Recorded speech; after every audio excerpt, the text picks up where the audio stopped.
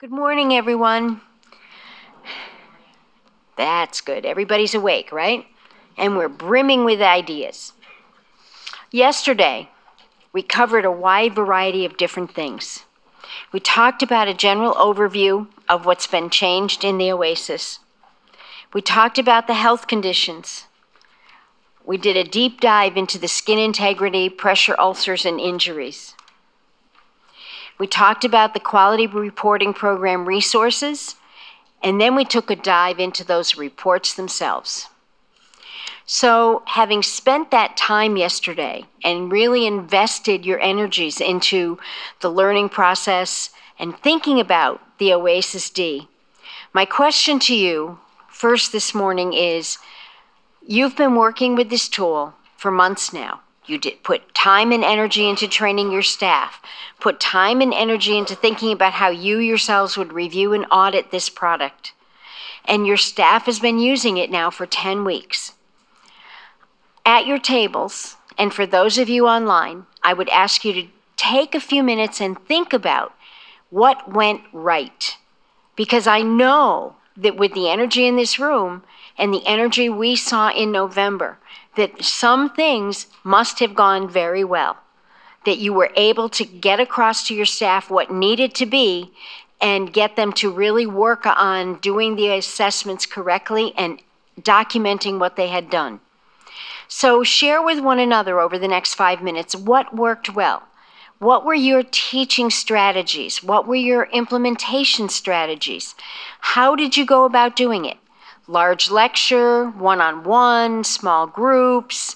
How did you go about implementing this process? What worked for you?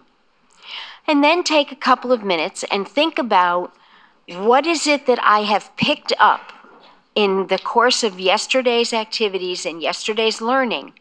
What did I pick up that I need to go back and work on? I heard something in the skin integrity. Something Ann said clicked with me, and I need to go back and reteach this piece to my staff. Or when we talked about the health conditions and the falls, I need to go back and look at my adverse events reports and think about how the staff are collecting the information and how that's going to translate. So let's take about 5 minutes for each of those. 5 minutes for what worked and 5 for what didn't.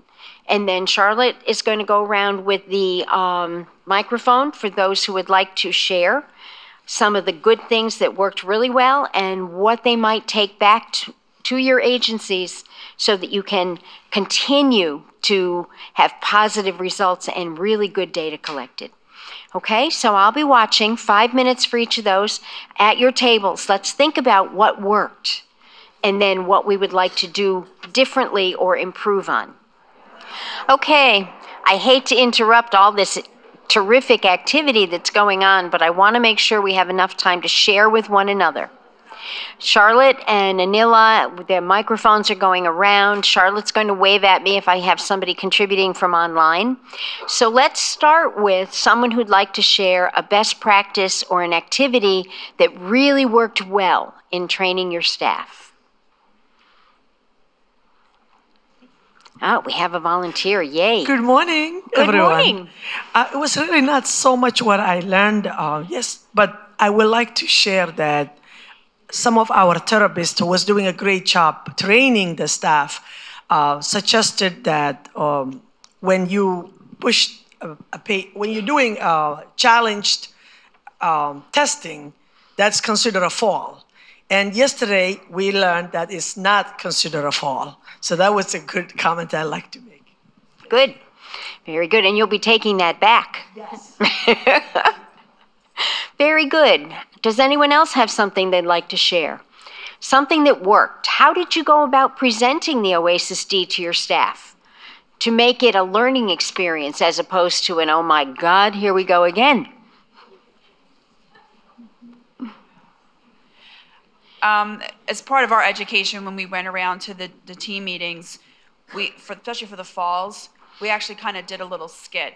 Like I went to stand up to present and I stumbled and I caught myself, and then my partner pushed me to the ground.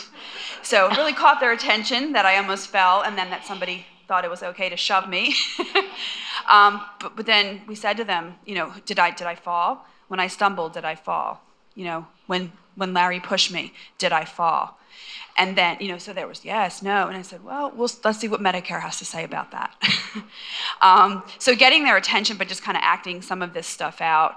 And we've done it a couple of times. We have skills fairs that we bring them into. And we've done silly videos where we've dressed up as patients and acted cranky and just showed an assessment gone right and an assessment gone wrong. Just to keep it not so dry. It's really tough material. We are struggling still with the GG questions, but I think things like that, if you can get their attention, make them laugh a little, open their eyes, you bring them in on a rainy Monday morning and expect them to learn OASIS. It's a little tough. So, thank you. I like that idea. Of course, it wouldn't take much to put me over now, would it? Unfortunately, when I go out to teach OASIS-D, the therapists always want me to be their guinea pig. Can't imagine why. Someone else. No, we have one here in the middle.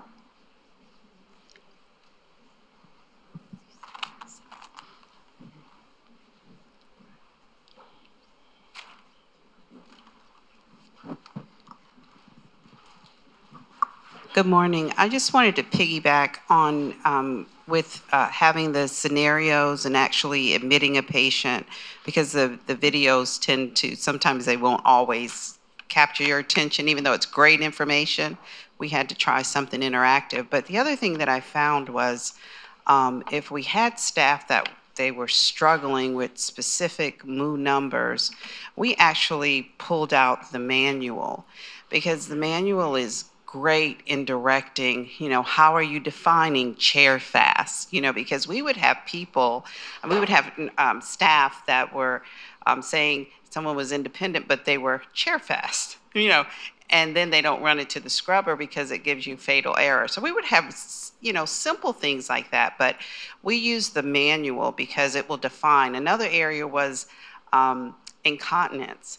And so there was a great definition in the 2019 manual, and so then everyone around the room was like, oh my God, then I'm incontinent, based on what the definition was. So I think we don't, because the manual is so big, we don't use it as often, but the definitions and defining the criteria is great. So thank you for that. You're welcome. Okay, Charlotte has one from our friends at home. Where is it? Here we go.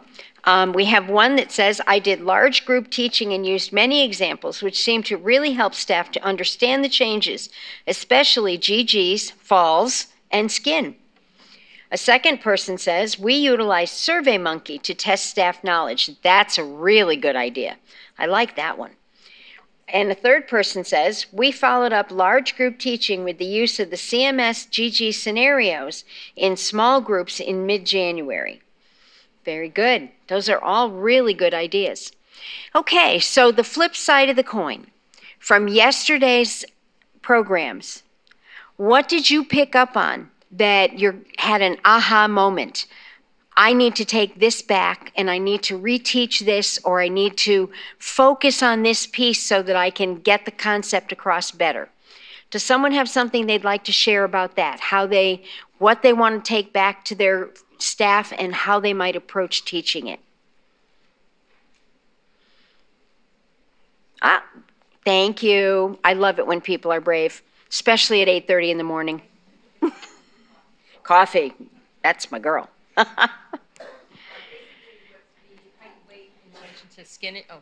Basically, it was the height, weight, and the BMI in relation to skin issues. We run into a lot of issues where patients don't have a scale, or they don't want to get weighed, or they're heavier than what the scale will allow, and that kind of thing. And where do you get the information? And I think the 30 days previous is going to be helpful if we have had a weight that was done by an agency staffer, that they can go back to if they can't do it right at that initial visit. So that was helpful.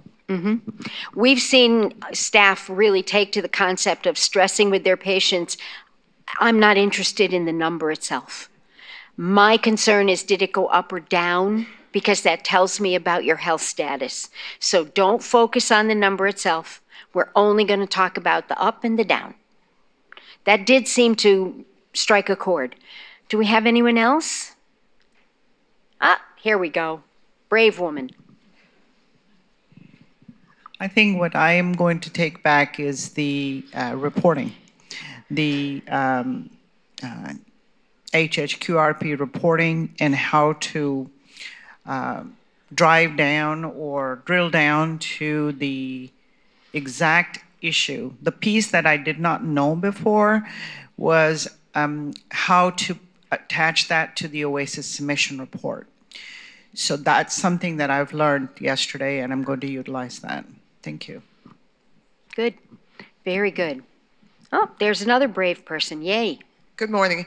In addition to talking about the reporting, which is great, an aha moment for me is that it's not only going to help improving patient outcome, but also looking at your policies and evaluating your orientation plan or your training plan, how you're training your staff.